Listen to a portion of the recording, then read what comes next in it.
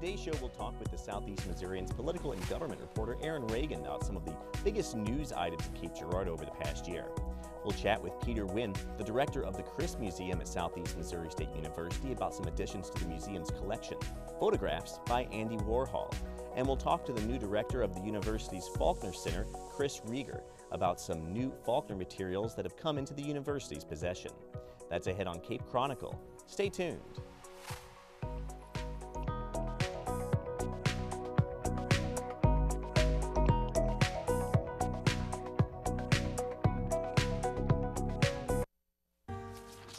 Is your body holding you back? Where do you think you're going? I want to go running. Not with that knee, you're not. Your bones and joints can say no at any age. Let's not pick her up. What do you say? Yet a lot of people in pain fight back. Use your head. Save your back. My bride, my rules. And regain their lives. You gotta be kidding me. Fight for your mobility. Visit anationinmotion.org. A message from the American Academy of Orthopedic Surgeons. I'll take it from here.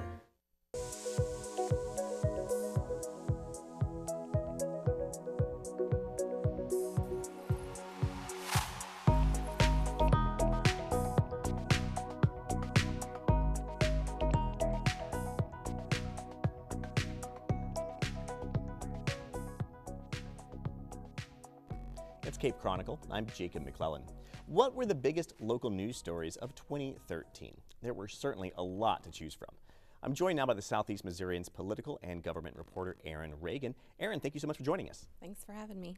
Now, Erin, when I'm looking back at 2013, the story to me that really stands out almost really starts in 2012, a year before, and that would be the resignation of Joanne Emerson. Why was this such a surprise to so many of us here in Southeast Missouri? Well, for one thing, the Emersons held on to that seat for a really long time. She had just won an election, I believe the 10th term, for her 10th term, and no one exactly expected her to leave that position so soon, I don't think. There was some talk earlier on about a possible job opportunity for her, but I don't think anyone saw it coming that soon.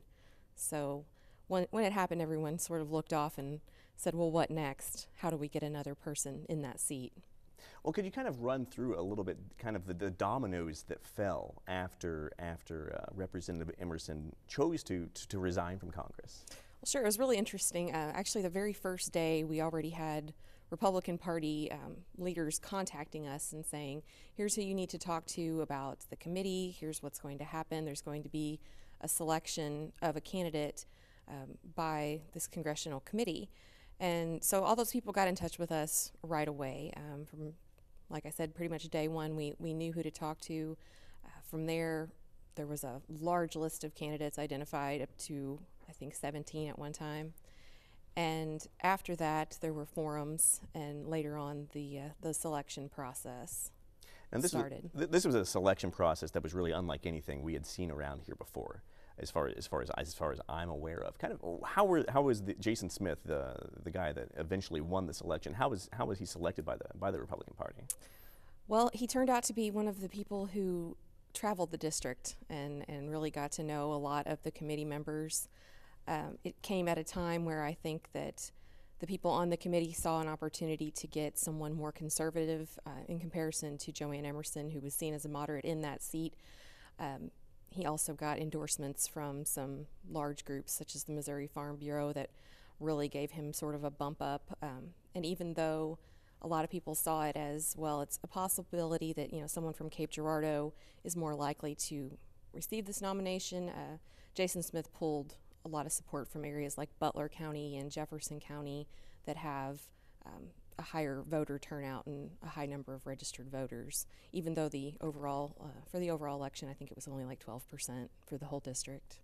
As somebody that reports news in this area, it was interesting having a very competitive election for this congressional seat, because we really hadn't seen that in a while. But the way in which it happened with this Republican committee was completely foreign to us. I think it was something we had to wrap our heads around pretty early on in the process. Yeah, it really was, and I don't think we realized when it all started how personal it was going to become for those committee members. and for the candidates themselves. They really had to get out and meet face to face with all these people and try to win their vote. It would be just like one of these candidates coming to my house and saying, here's why you need to vote for me, but actually having to do that instead of just sending mail or sending email or a social media blast of some sort. So yeah, I recall talking to one committee member who said they never felt more popular That's right. with all the attention that they had been getting. They were inundated, I think it's safe to say. Yeah, yeah. And what's really interesting, I think, coming out of that, not only that Jason Smith was chosen as the candidate really for the Republican Party, but who wasn't chosen, which would be Peter Kinder, who was probably the highest profile of this group of 17 at one time. And just kind of where that leaves him with his political future, moving ahead, which is still kind of an unanswered question, I suppose, right now. It is unanswered. It's sort of uncertain. Just recently, he had thought about seeking that seat in 2014, but had decided against that. I think that, and I can't say the exact reasons because I'm not really aware of them, but there are a lot of people, I think, from the committee that still hold quite a bit of support for Jason Smith, and they feel like they got their man. I think when Peter Kinder sort of reached out and heard that back from them, that caused him to possibly take a step back. So we don't really know where he's headed from here. Well, let's talk about something else that's been developing in Cape Girardeau over the last few months, and that's the need for a new police station. I say over the last few months, but this is something that's been brewing for a while here in the city. What are we looking at right now, moving ahead with the possibility of getting a new PD here? Well, they just finished a space study, gave 3 options: either turn the federal courthouse, old federal building, into a new police station. Seemed like a feasible option, but there could be costs involved because of parking. Another option was to renovate the current police station, add space, or just build a completely new one at 40 South Sprague, where the police station is now. After that, the council came back and said, we'd like to see other options. We'd like to see other areas of the city explored, a place to locate that station. And I think overall the police department's just hopeful. So. We have only a couple of minutes left, and there were lots of things that happened this year in Cape Girardeau, including Clay Waller's, the conclusion of the Clay Waller and Jackie Waller trial. But also, this was a year that we saw Hollywood invade Cape Girardeau. 20th Century Fox was here for Gone Girl. I think from the window in your office at the Southeast Missourian, even you guys had front row seats for a lot of the filming of this thing. We definitely did. It was very interesting and definitely exciting to get to look out your window and see Ben Affleck and some of these other actors, and of course the director. There were a few days there we couldn't find a place to park because we had so many. We call them looky-loos. Looky-loos. trying to get a view of the actors, or at least something that was going on. Of course, there was a ton of local extras involved, and even some local people that we would all know that had speaking parts, or will be recognized when that movie comes out. So it was really exciting. It was definitely an exciting time for a lot of people to really become involved in this is a big Hollywood production. This is one that's really going to be anticipated when it comes out next year. Yeah, I definitely agree. I think there'll probably be a pretty big line outside the Warenberg to go see that movie. So. Erin Ragan is the political and government reporter at the Southeast Missouri newspaper. Erin, thank you so much for coming by to talk with us. It's been a pleasure. Thanks for having me. Ahead, the photographs of Andy Warhol. That's just ahead on Cape Chronicle.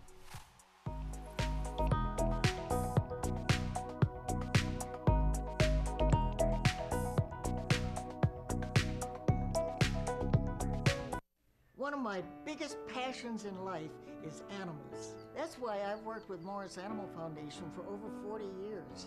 Morris Animal Foundation is a world leader in helping animals live longer, healthier lives. Like my favorite, dogs, of course. Well, maybe kitty cats are the best. I also like horses. Some of my best friends are apes.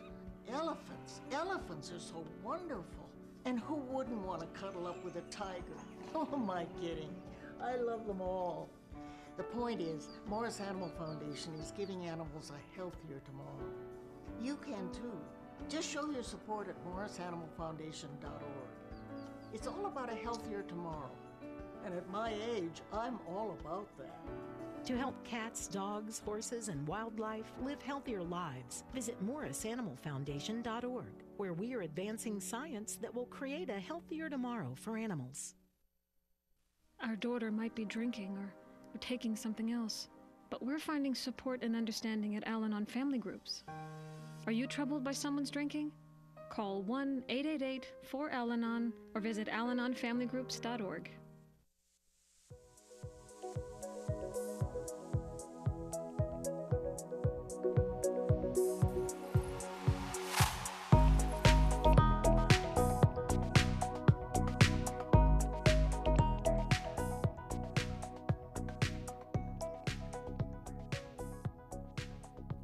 This is Cape Chronicle. I'm Jacob McCleland.